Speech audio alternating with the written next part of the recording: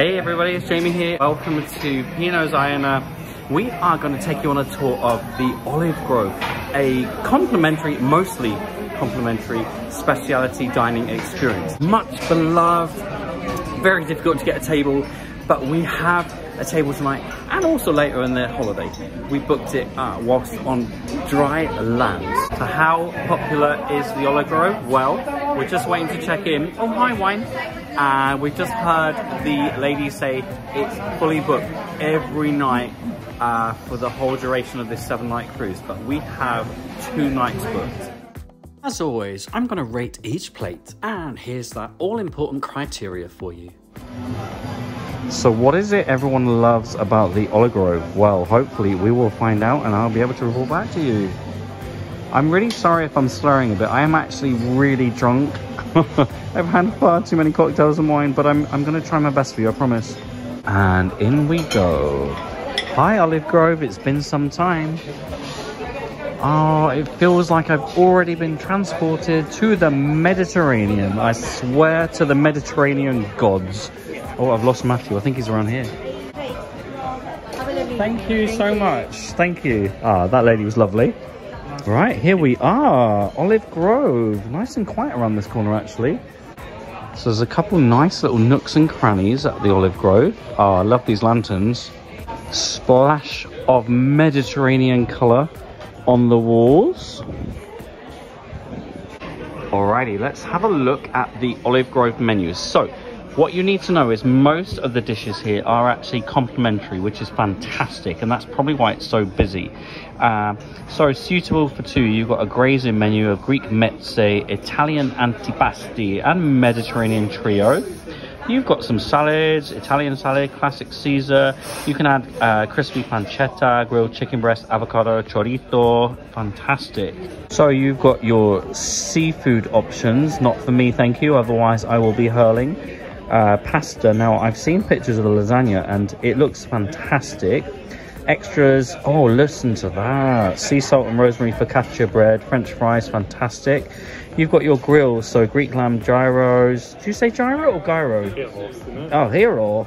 Heros. Char grilled boneless peri-peri chicken sounds nice. You've got your onion kebab.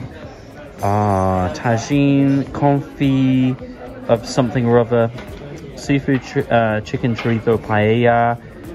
Oh, beef buco, slow cooked beef shin with olives and tomatoes, pom puree, and friarielli broccoli. I don't know what that is. The pizzas on the past, they look really thin, large, delicious. So there's an open kitchen here and you can see the chefs at work. Pizza oven. Pizzas look really good actually. All right, and it would be very remiss of me to not show you the beer, cider and wine list as well.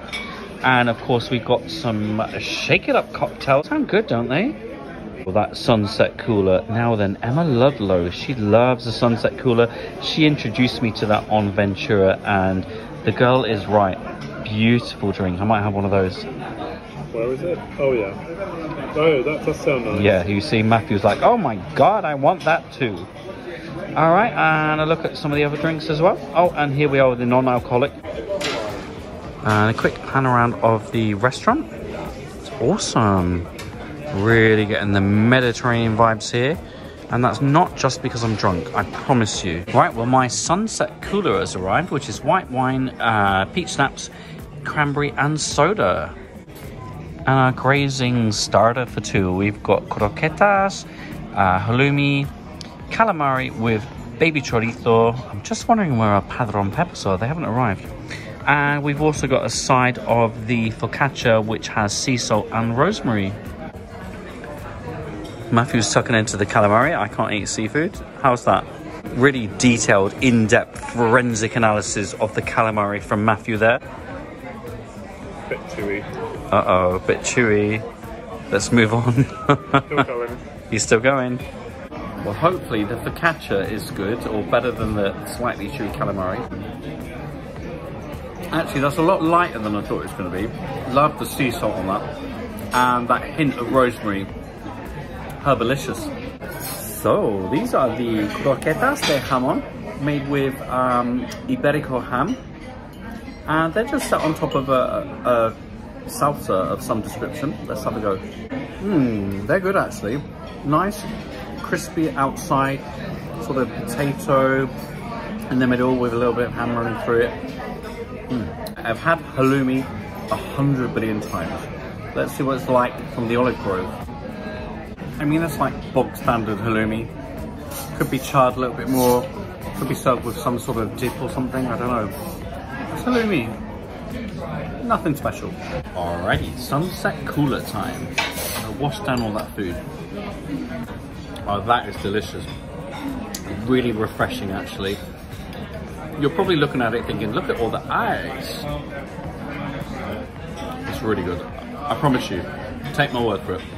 Whether it's winter, spring, autumn, summer, it doesn't matter. That's the one. Oh, Matthew's lasagna has arrived. It looks like a really good size. Garlic bread with it. A little bit of rocket. Is that a salsa? I think it's salsa. Yeah. Alright, so I am a thief of lasagna. It's good actually. Quite tomatoey. Nice bechamel sauce on top. Maybe could be a little bit firmer, but it's tasty. I like it.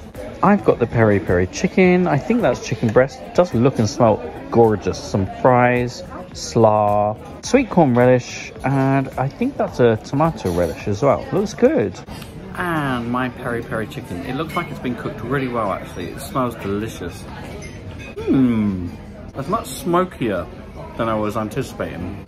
It's got a little kick of heat. I think that could be a lot more flavoursome actually. It's kind of like paprika, but it doesn't have that depth of flavour that peri needs. So what I like about the slaw is that it's actually really thinly sliced. I don't like massive chunks of cabbage and stuff in your slaw, so nice. Really creamy as well. That one's a good one. Nice kick of pepper, like it. Alright, so here's where I was going wrong, and I do apologise. This sauce is where you're going to get all the flavour and the spice, okay? It's really good. We'll try again with the sauce. That's much better. That's exactly how it should be. That's fiery, tomatoey, paprika, nice kick of chilli. Like that one. Right, so we're just finishing off our main courses, and we've met. What's your name, John. please? And Fiona. and this is your first time. First time on Iona. And how are you finding it so far? I know it's early days, but It is early days, but loving it, every bit of it so far. Yeah. and how was your meal at the Olive Grove? Beautiful, beautiful. Absolutely We were fabulous. undecisive whether to go into the main restaurant, but we thought we'd try this. We got the reservation booked before we left, and I thought let's keep the booking for 8 o'clock. And we're in good time to go to the theatre now for the 10:30 show. There you go. I think you made a good choice, by the way, because we always say on the first night of a cruise, don't go to the main dining room because everyone's trying to find their feet and it's busy. Come to a specialty restaurant like Exactly. Yeah, it's nice So- atmosphere. And we've met some nice people who were chatting fantastic. earlier. They've just left. Yeah, and we've met you as well. Yeah. Well, I hope you have a really good week. Thank you so Lovely. much for Thank appearing on you. this. I appreciate it. Wonderful. All right, Look take forward care. to seeing you around the ship. Yeah. Right, feeling sweet. So the V for vegetarian, you've got gluten-free. And what I really love is that there's a low sugar option. Look, there's a flourless chocolate and roasted hazelnut cake with ricotta, cream, or vanilla gelato, and it's low sugar. Dessert has arrived, and Matthew has gone for the Sicilian lemon tart with Turkish rosewater ice cream. All right, and you can't beat an affogato. Espresso and vanilla gelato. Pour it over. And watch it melt. Oh, yes. Right, so Matthew is a fan of the lemon tart. Nice and tart. But the rosewater ice cream is very strong. If you've ever had Turkish Delight, multiply that flavour by about 1,000 and then you'll know what you're going to be eating. But the lemon tart is good. The affogato is delicious. It's incredibly strong coffee.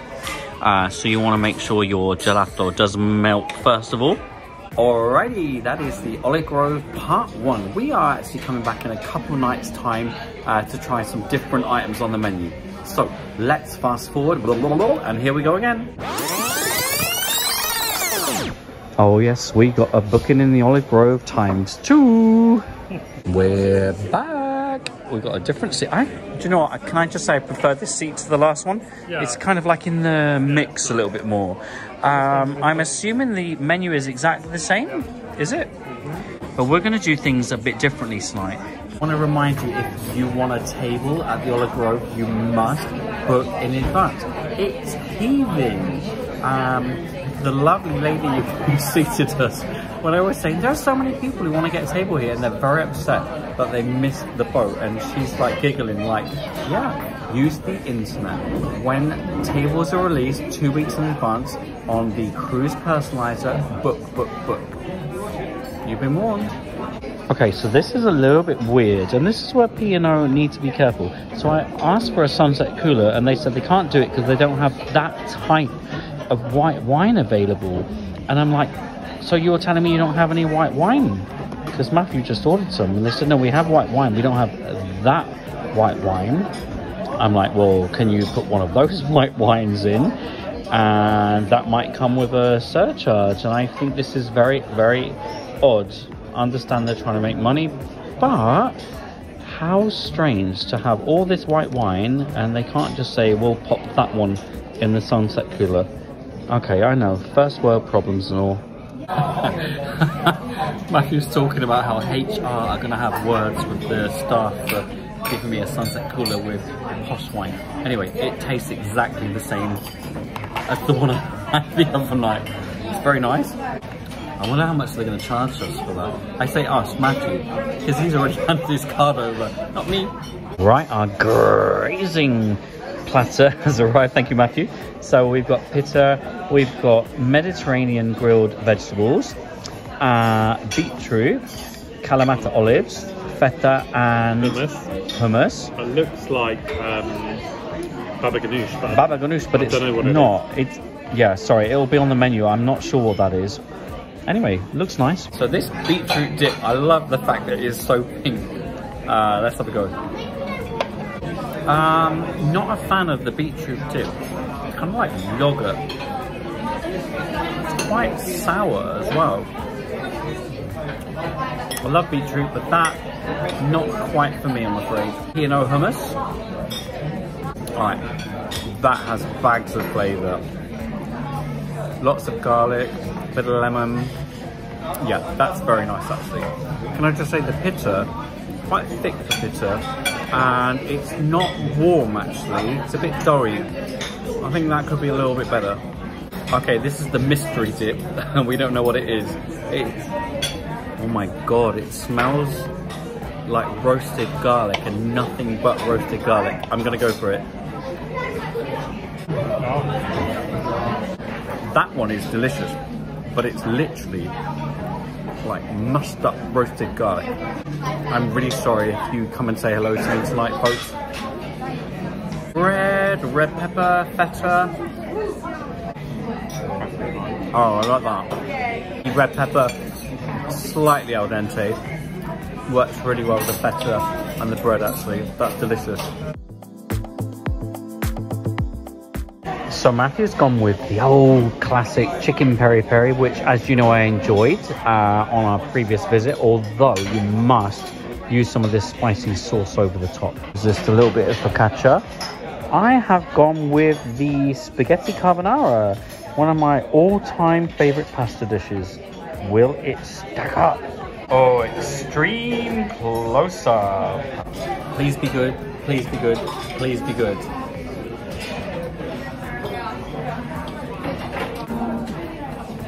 That is a great carbonara.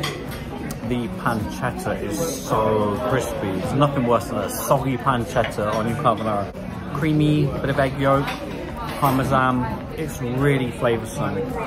That's a winner for me. Thank you, Jesus. Thank you, P&O. Right, Matthew. Put the sauce over. Yeah, Matthew's saying you must put the sauce over the peri-peri chicken, otherwise it could be anything, couldn't it? Yeah, but he's enjoying that. So even though Matthew's not a fan of the rosewater ice cream, he does love the Sicilian lemon tart. Actually, this looks better than the other one. A bit more sort of bruleed. And I've gone with the low sugar dessert, which is the torta chocolate tort, but with dark chocolate. Oh, I should point out as well that this is flourless. Don't be put off by the fact that this torta is low in sugar and flourless. It's absolutely delicious, beyond delicious. Matthew would agree on that one as well. Once again, the rosewater ice cream. It's really strong. Will you stop playing with your food? It's very strong. Imagine Turkish Delight like on acid, and then you know exactly where I'm coming from. Look, there's only so much two people can eat, so here are a few pictures of dishes from the Olive Grove, courtesy of members of our Facebook group, P&O Cruises UK fan page.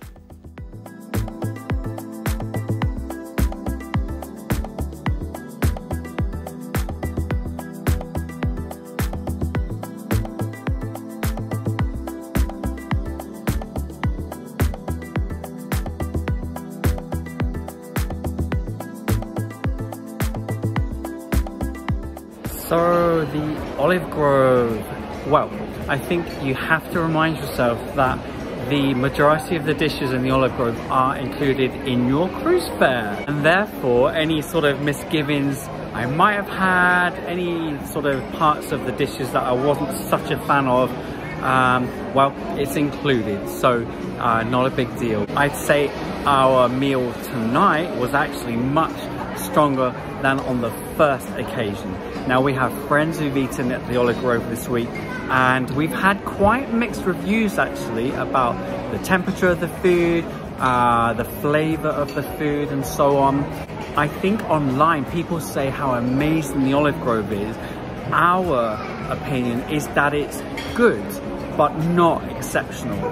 However, as I say, it is included in your cruise fare, so it's definitely worth a visit, but make sure you book in advance. But what are your views of the Olive Grove? If you've eaten there, drop your comments below. We would love to hear from you. In the meantime, thank you as always for watching, and I will catch you the next time. As always, thanks for watching, and don't forget to follow Travel Blog Jamie on Twitter, Instagram, and YouTube.